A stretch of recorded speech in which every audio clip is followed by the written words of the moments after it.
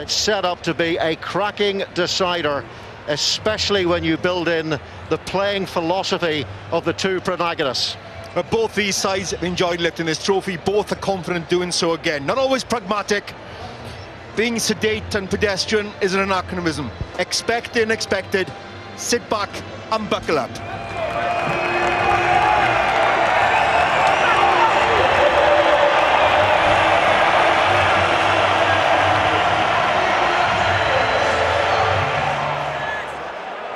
Advantage here coming to Gloucester, and Burns into the corner. Has he got the flight right? Oh, has he got the flight right? Callum Briley to Billy Burns. Atkinson to Billy 12-3, gets on the outside, and here is Trindry's going to try already. Now there's space, now there's an opportunity, and it's Atkinson.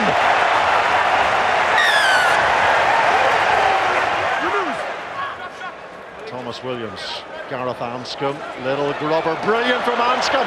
Anscombe into space, Williams is after this. They need an early bit of luck and bounce to the Blues, and they're going to get it. Oh, it looks like they have.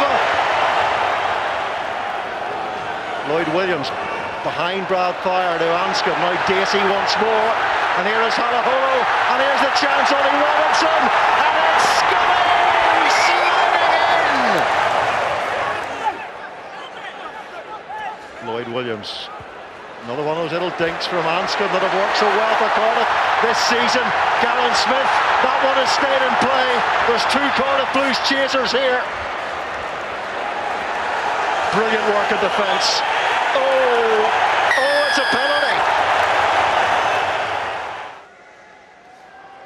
Stony focus from Anscombe, and he's got it. That should be it. It should be Cardiff's game. It should be Cardiff's trophy. It should be Europe for the Blues. A champion triumph for the Welsh region. And there's the man who delivered it in the end with an ice-cold penalty at the death.